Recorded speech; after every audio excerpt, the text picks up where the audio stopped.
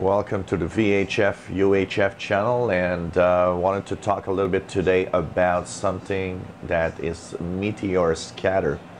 So meteor scatter, of course, is one of the numerous different ways that amateur radio operators can sometimes make contacts, long distance contacts on the VHF range.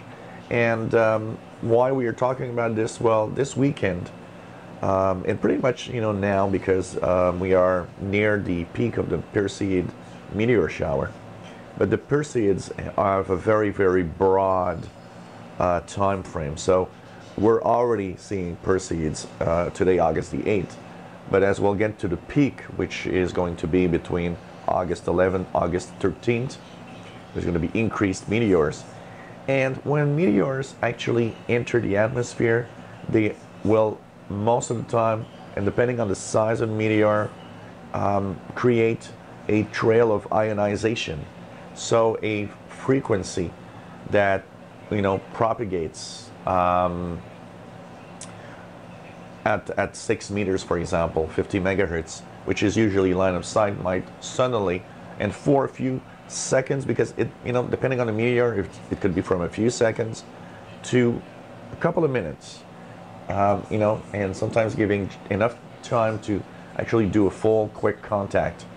And because the Perseids are numerous, typically more than 60 an hour, and lately in the past few years, it's been kind of demonstrated that they even reached like 100 per hour. So that's more than one per minute. That means, tune the 6 meter band, and don't just tune the 6 meter band. Tune known frequencies at certain distances and see if something pops up suddenly for a couple of seconds or a couple of minutes. Anywhere from the I bands, like the 10 meter band and up. Check it out. There's been some reports that some of these ionized trails sometimes are so powerful that they can even affect almost past 100 megahertz.